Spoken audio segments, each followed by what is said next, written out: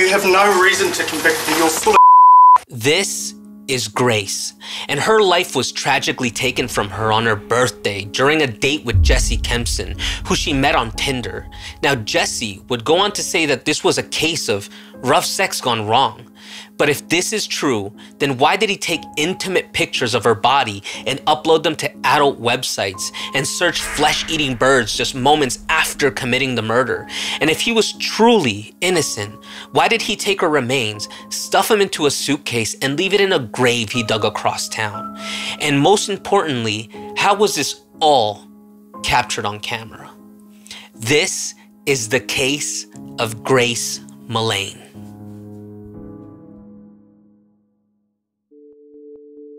Grace Emmy Rose Millane was born on December 2nd, 1996 in Essex, England. She was the youngest of 3 siblings, and her parents were David and Gillian Millane. Now, Grace's family was described as down-to-earth, genuine, and overall a tight-knit family. However, her 2 older brothers, Michael and Declan, they shared a particularly close relationship with her. And throughout their lives, the Millane family lived in the same house since Grace was 9. Now, within those walls, they created countless memories with their pets, hosting holidays, summer parties, and even taking several vacations across Europe. Now, friends and family described Grace as caring, compassionate, bright, and fun-loving. And her father, David, who came from a large, close-knit family of 10 siblings, saw the same qualities that everybody else saw in his daughter. He even referred to her as Gracie. Grace attended St. Joseph Catholic Primary School in Stamford-le-Hope before transferring to Brentwood Ursuline Convent, and she spent her 2 final years at St. Thomas More High School. Now, Grace's friendly nature made her very popular among her schoolmates. People felt that she was the type of person that you would meet and just felt like you could trust instantly, like you had known her your entire life. Even Claire Bailey, the school chaplain, who's like a counselor from what I understand, said that Grace was a kind soul and always had the brightest smile on her face. And in addition to her personality, Grace was talented. She played field hockey and was an artist. Grace shared her paintings and sketches on various social media platforms, and her artistic ability even earned her recognition when one of her pieces was featured in London's esteemed mall galleries. And following her time in high school, Grace enrolled in the University of Lincoln in Lincoln, England. And at the start of her college journey, she found herself in a committed relationship with her high school boyfriend.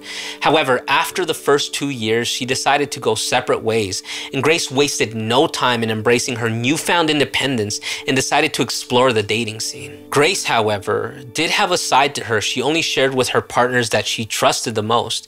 And I'm sharing this only because it actually plays a role in the story, but Grace enjoyed rough sex, more specifically BDSM. It seems that Grace had multiple social media accounts across various fetish websites, and she expressed her openness to wanting to explore some different experiences. Even Grace's ex-boyfriend acknowledged engaging in BDSM with her. However, they had a safe word because they knew how dangerous it could be. Now, I want to be absolutely clear when talking about this. Your sexual preferences or the things that you do or don't like don't define you as a good or bad person. It seems like mainstream media picked up on this about Grace and tried to paint her out to be some sort of bad person who had this coming to her, which is absolutely obscure to me. You're allowed to like things and expect for people to respect your boundaries and keep you safe when engaging in these acts. And if you think otherwise, you can just close the video, it doesn't matter. Grace worked hard during her college years, taking on temp work in her father's office while nurturing her talent for art. However, there was one passion she hadn't fully explored yet, and it was her desire to travel. And despite having a loving family, supportive friends, and a promising future, Grace wanted to experience life outside of her hometown. So when Grace graduated from the University of Lincoln in 2018 with a degree in marketing and advertising, she was filled with excitement. She would finally go on her long-awaited backpacking trip she had been saving up for diligently for years. And despite everything that Grace had going on for her, she remained a kind-hearted person. She even decided to cut off her hair and donate it to the Little Princess Trust, providing wigs for children with cancer, which speaks volumes about her character. And in October of 2008, at the age of 18, Grace began her journey. I can't imagine my child at the age of 18 leaving. I mean, at that point, I guess you have no control as a parent, but still, I think it would be a very scary thing for me. Now, this trip would have been the trip of a lifetime. Peru was her first destination, and she shared her experiences through photos on social media and frequent conversations with her family, who she kept in close contact with. Her family mentioned that she would send them constant updates, letting them know that she was okay. After Peru, Grace continued her travels through South America for 6 weeks before eventually reaching the place she looked forward to the most, which was New Zealand.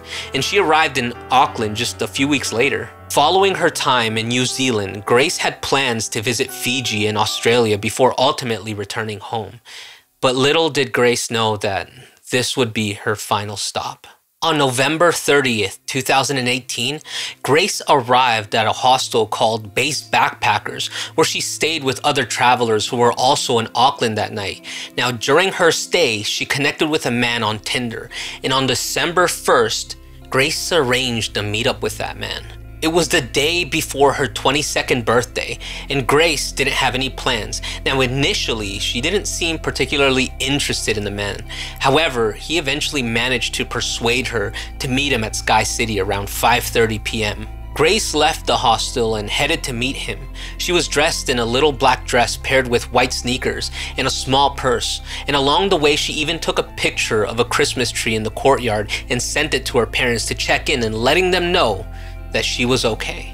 The following day, on December 2nd, marked Grace's birthday. Family and friends who had been receiving regular updates about her travels began reaching out to her, sending her their well wishes and birthday greetings. However, there was a problem because there was no response from Grace, and phone calls were going straight to voicemail. This raised immediate alarms. The family went from getting daily updates letting them know that she was okay to silence. After a couple days had passed, Grace's parents decided to reach out to the Auckland police. This was on December 5th, and officially reported her missing.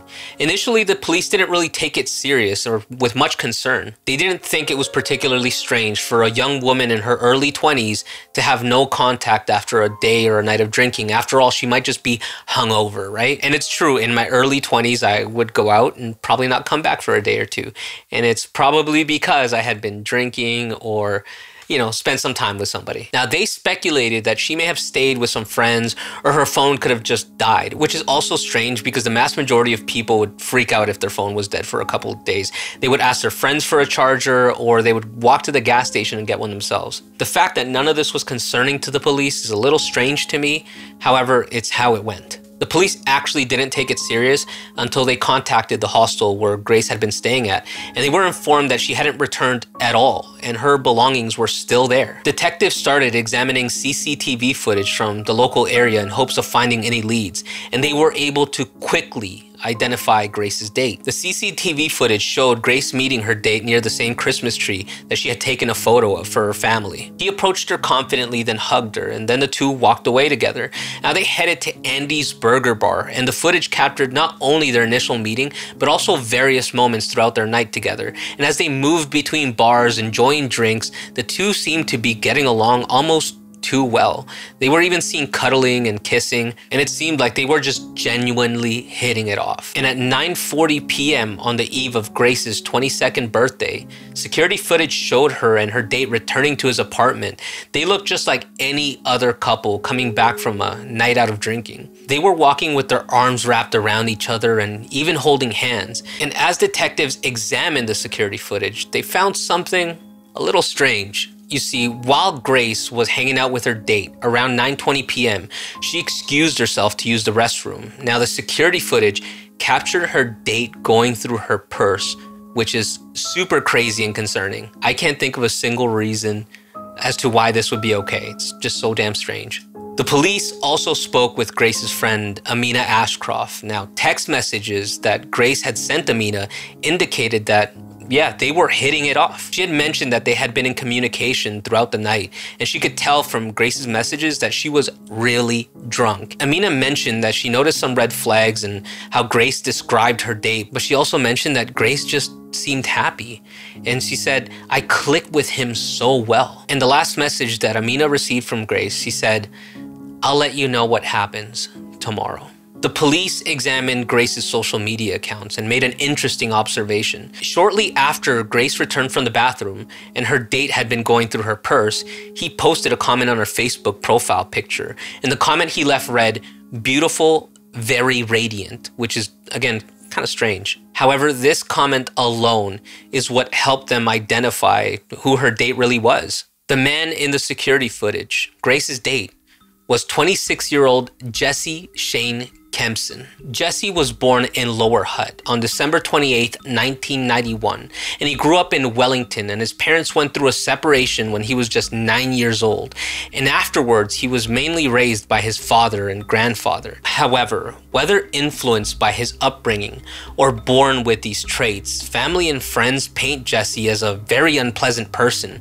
Nearly everyone who had contact with him referred to him as a compulsive liar. Even his own stepbrother described him as a pathological liar who enjoyed having power over others. These weren't just small lies either. Jesse went through great lengths to uphold his lies, claiming that he was dying of cancer and had connections to gangs. Even the landlord of his apartment, which is a full-service apartment building similar to a hotel, initially believed Jesse to be a high-ranking manager at a company called Woolworth, earning a six-figure salary. However, the landlord grew a little suspicious when he noticed Jesse wandering the halls at all hours, repeatedly failing to pay his rent on time. And eventually, the landlord discovered that Jesse's rent was actually being paid through state benefits, not the six-figure salary that he claimed to have.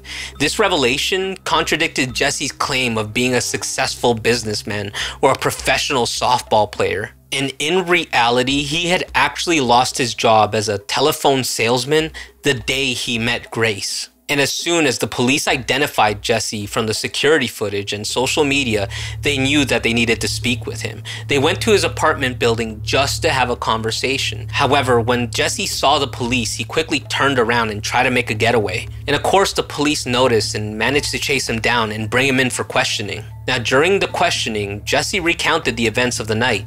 He began by explaining that they had met at Sky City. He admitted that initially he wasn't sure that Grace was even a real person because there's a significant amount of catfishing on Tinder. Again, this is according to him. And according to Jesse's account, at the end of the night, there was a hug and a kiss on the cheek, and then they went their separate ways. He also mentioned that they had no plans to stay in touch. However, the police just didn't believe Jesse because there was security footage of the two getting on an elevator and heading towards his apartment.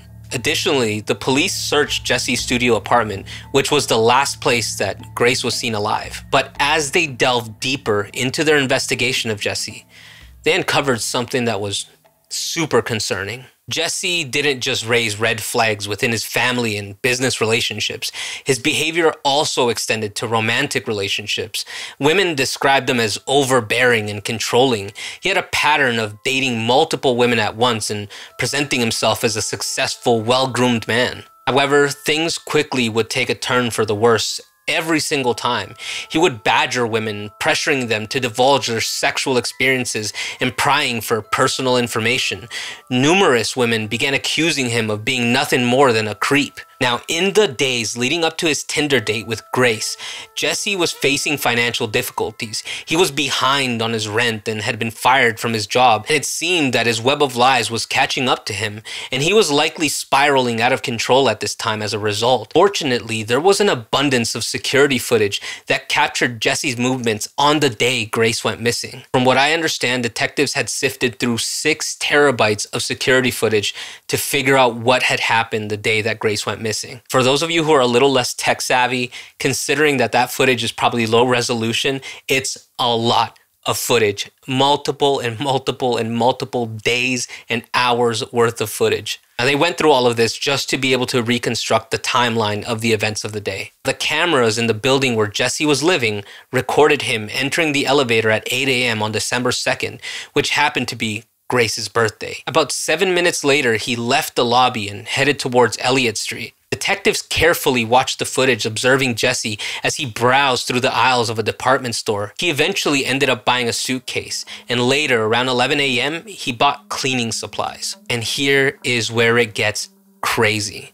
The investigators were shocked to discover that several hours after these purchases, Jesse went on another Tinder date. And when the police interviewed the woman who went on the date with him, she reported feeling extremely uncomfortable with his presence. She went on to share some of the statements that he made, and it was clear that, well, she was uncomfortable. During the date, Jesse brought up the topic of shopping for a large duffel bag just earlier in the day and claiming it was for sporting equipment. However, things took a dark turn when he mentioned the show Murder, She Wrote and commented how one wrong move could lead to someone spending their entire life in jail. He proceeded to share a disturbing story about a friend or a person he knew who had asked his girlfriend to engage in rough sex involving strangulation, and according to Jesse, something went wrong, and despite his attempts to revive her, the girlfriend tragically passed away, and his friend ended up being charged with manslaughter. I'm at a loss for words at how disturbing that really is. I don't understand what there was to gain by telling this date that, and if that wasn't disturbing enough, he continued to make unsettling remarks to her. He informed her that police dogs can only detect bodies that are over 4 feet deep. After this, the woman felt so uncomfortable, she wanted to leave the date right away and declined a ride home.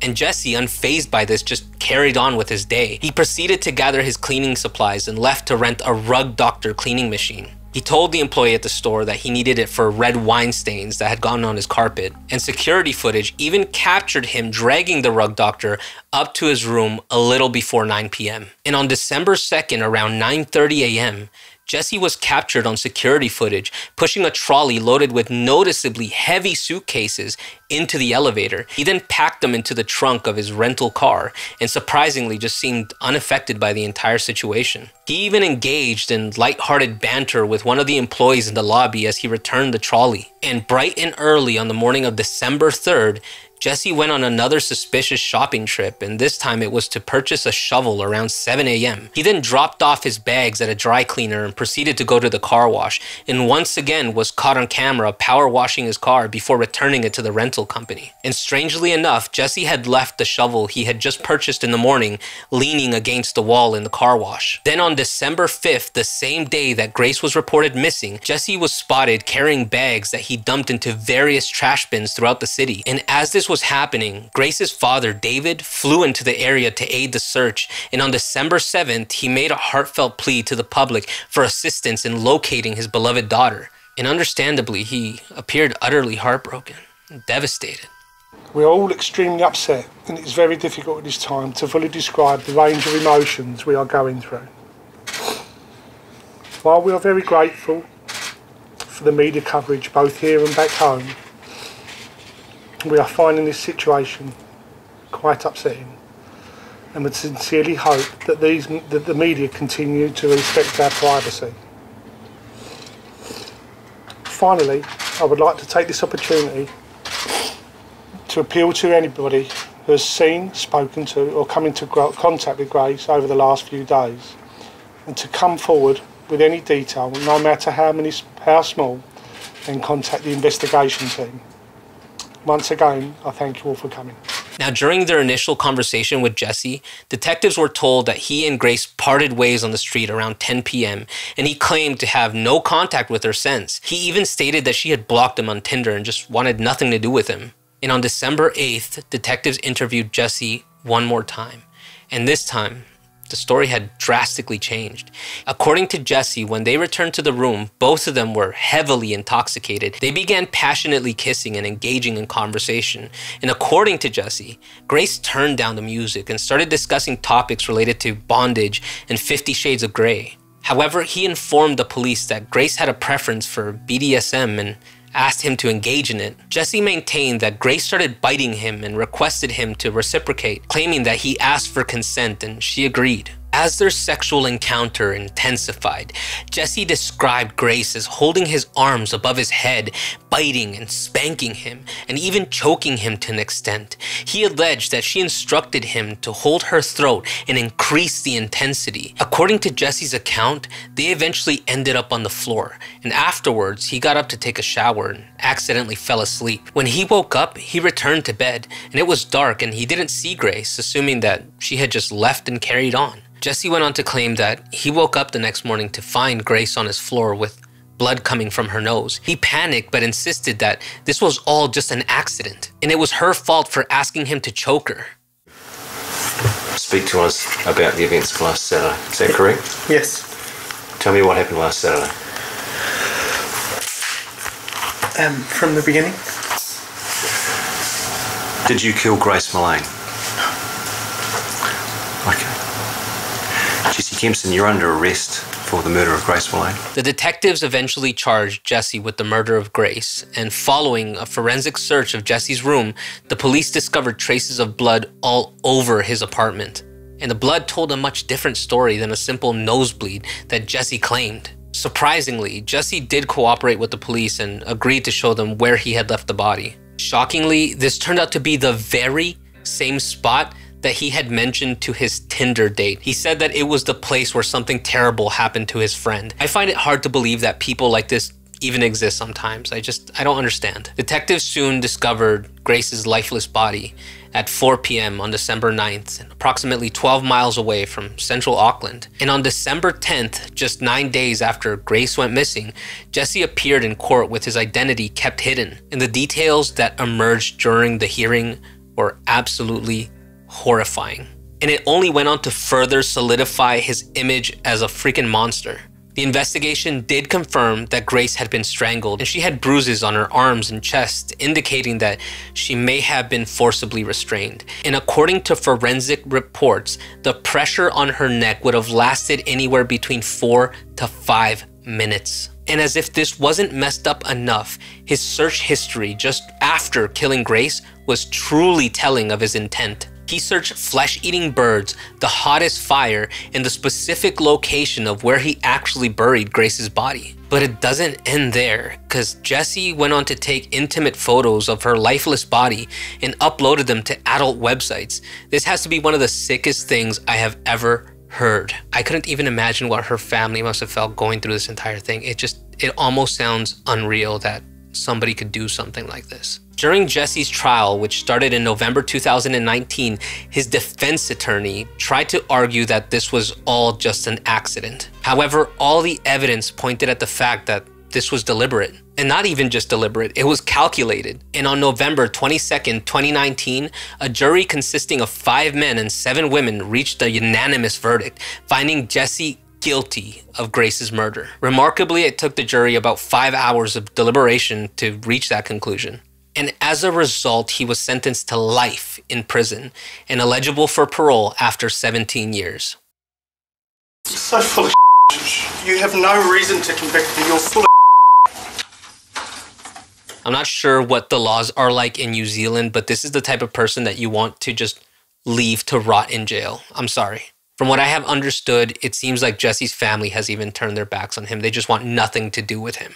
The lead investigator even expressed that if it hadn't been Grace, it would have been somebody else eventually. Now, Grace's family and friends are dedicated and actively engaged in 2 campaigns dedicated to honoring her memory. The Love Grace campaign is one of them, which involves donating handbags filled with essential items to support women leaving toxic situations. This idea emerged from Grace's own love for handbags. They essentially fill these bags with essentials for women in need. They were also able to raise a large amount of money to an organization committed to ending male violence against women. It's also worth noting that in 2020, Jesse also faced other charges against his former partner. He essentially held a knife to her neck and coerced her into doing sexual acts that she didn't want to do. He choked her and even drained her bank accounts. For that alone, he received an additional 7 years. Furthermore, Jesse was found guilty of sexually assaulting a young tourist that he had met on Tinder a year before meeting Grace. I can't even begin to express how sad this case really is. The fact that Jesse had gotten away with so much before even meeting Grace boggles my mind. And I understand, as a woman fleeing from a toxic or violent situation, sometimes the fear alone keeps them quiet. But I do wish that somebody would have stepped up, as it could have prevented Jesse from ever meeting Grace. My heart truly goes out to the family of Grace Millane, and I hope that they find closure in knowing that Jesse will be behind bars for the rest of his life. And if you really want to help the channel out, hit the like, the subscribe, and the alert, as it's absolutely free, and it goes a long way to letting me know that you're enjoying the content that I'm making. So until next time, stay safe, and I will see you when the lights go out.